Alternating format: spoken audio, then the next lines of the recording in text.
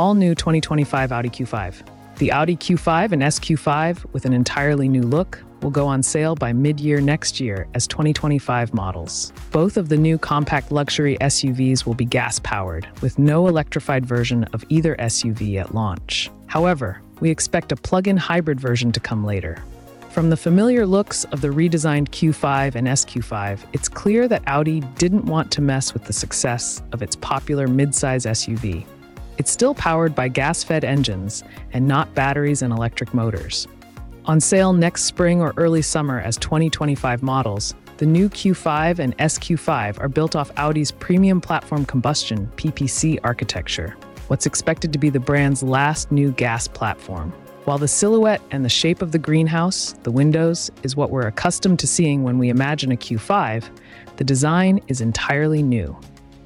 A massive grille flanked by two large air inlets dominates the face.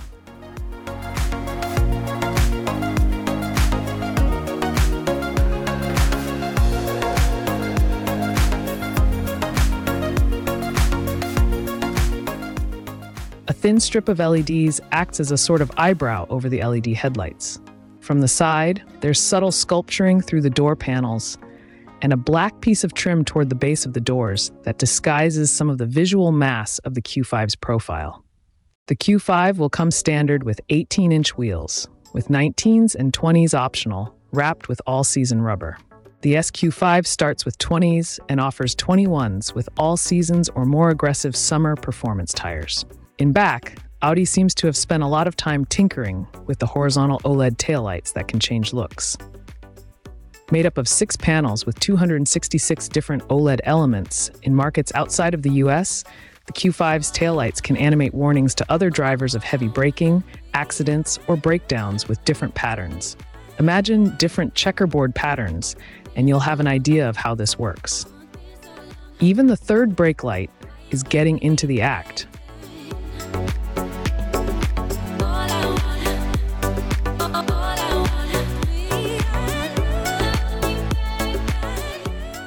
Mounted on the underside of the spoiler at the top of the hatch, the third brake light shines a light pattern on the rear window to increase brake light visibility. Don't worry, you can't see the reflected light from inside the vehicle. We checked. New transmission, familiar engines powering the Q5 and the performance-oriented SQ5 are two familiar engines. Last year's 21 horsepower base engine is gone. The Q5 now starts with a 268 horsepower 2.0-liter turbocharged 4 that is used throughout the Volkswagen empire, from the Volkswagen GTI to the Porsche Macan. With the 2.0-liter making 7 more horses than its predecessor, we expect 0 to 60 miles per hour runs to go from today's 6.1 seconds to somewhere in the high 5-second range. If that's not quick enough, the SQ5 offers a 362 horsepower turbocharged 3.0-liter V6 that makes 13 more horsepower than last year. The SQ5, which formerly had an 8-speed automatic, now features a 7-speed dual-clutch automatic. The new SQ5 is likely to match the last SQ5 we tested, which ran to 60 in 5.1 seconds.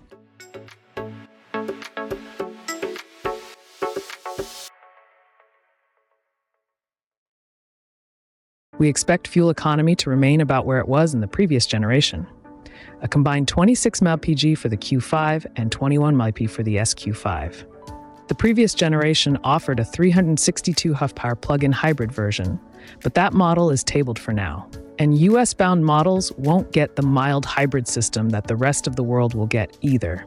So we'll miss out on the 24 horsepower electric motor's small fuel economy benefit and the brief bursts of power it can provide under acceleration.